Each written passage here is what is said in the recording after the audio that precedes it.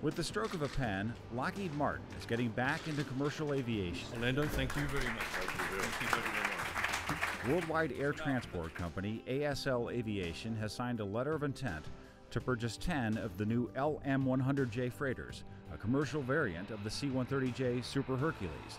Lockheed Martin and ASL made the announcement at this year's Farnborough Airshow in England. The first L-100 Hercules went to work for Alaska Airlines in early 1965. The LM-100J is an updated version of the L-100 freighter. From the mid-1960s to early 1990s, Lockheed Martin produced more than 100 of this reliable plane, which is still being used around the world to support a variety of missions, from humanitarian aid to supporting oil and mining operations.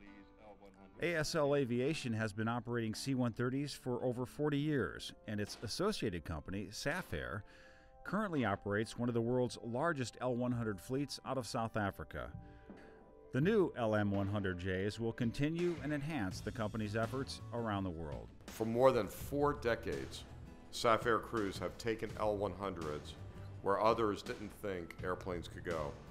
And now with the arrival of the LM-100J, Safair crews will continue to take Hercules around the globe for many more years to come. The LM-100J will be deployed in the most difficult and distressing circumstances, bringing humanitarian aid and relief to those suffering most around the world.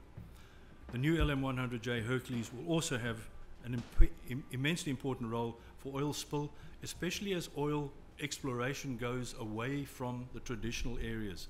In other words, into the Arctic areas and other remote aspects of the world where oil exploration needs to be developed.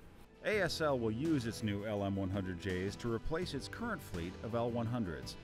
The LM-100J program is part of the C-130J program, and all LM-100Js will be built in Marietta, Georgia, home to the Hercules production line.